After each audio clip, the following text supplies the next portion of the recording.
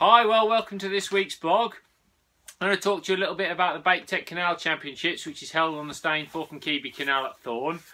I absolutely love fishing on the Stainey. I've been on a couple of matches this year there so far. Hasn't really gone to plan, if I'm being quite honest. I wasn't able to fish the Winter League, and then I got on the canal for the first round of these matches. Now, in these matches, what you have to do is win your section in order to qualify for the final. So if you can get a section win under your belt, you've got a chance of fishing in the final. So that was my first objective, and I managed to do that on the first match, which was really handy, to be honest.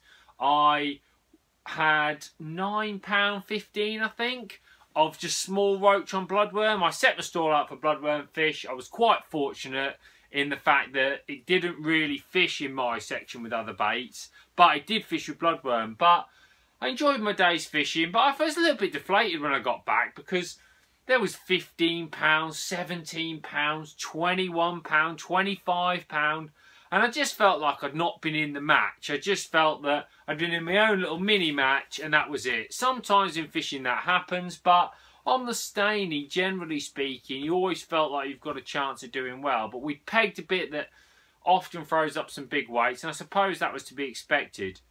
On the next match, I decided that because I'd already qualified, I was going to fish bloodworm for a bit, but I wanted to try some other baits. I wanted to have a play around with casters, maybe some chopworm for a skimmer. And I had a similar type of match. I'd drawn in a section, and I didn't know it at the time, where you only needed £9 to win the section. And I caught £8 in probably 3.5 hours, and then just caught next to nothing for the last hour and a half trying to catch on casters and chopworms. £9.5 won the section. I had £8.6. So I thought, oh, could have easily won the section. But again, I think that day there was a 30, 225s, 17, 16. So I just felt I wasn't in the match. And to be honest, I was a little bit deflated because the Stainey that I usually know and love, where the weights aren't brilliant, but you could compete by catching lots of fish on bloodworm, was gone. This was working out great for other anglers who were going and having a chance with casters and hemp, who like fishing that sort of thing. So that's what it's all about. Decided I've got to get my head around that a little bit. Don't get me wrong, I do understand fishing with those baits, but to be honest, when you concentrate so hard on bloodworm fishing, you lose a little bit from the other baits. So I went on and had a little go, caught some fish on some other baits, and I realised that I really do enjoy my hemp fishing, so that was going to be my other bait. A lot of people are catching on casters, people are catching on chopworms, people are catching on hemp. I don't think you can do them all. I think you need to pick your bread and butter fish, which are bloodworm fish, and then another bait. So that's what I did. And this week I drew 227, which is a nice area of the canal. It's nothing to shout home about. It's not a match-winning area in general. I have actually won a match off that peg once before when it was very, very windy and the roach were big along there at that time, but that doesn't really seem to happen anymore. So I was just looking forward to a nice day's fishing, but amazingly, when we got there for the draw at sort of 7:30, the canal wasn't frozen. By the time we'd done the draw and got out at 9 o'clock, the canal was frozen. So in that hour and a half, the canal had frozen, which that's like the worst possible conditions. That means the water hasn't had a chance to get warm at all. Like when it's got the ice over it, it can be a bit warmer, but when it's actually freezing, that's when the water's at its coldest. So I knew weights were going to be well down, to be honest. I knew they weren't going to see the same sort of weights that we had in the past. So I started off on bloodworm and joker.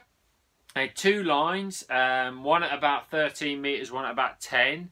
And I caught a few fish, steady away. Bites were very delicate. The fishing was really interesting.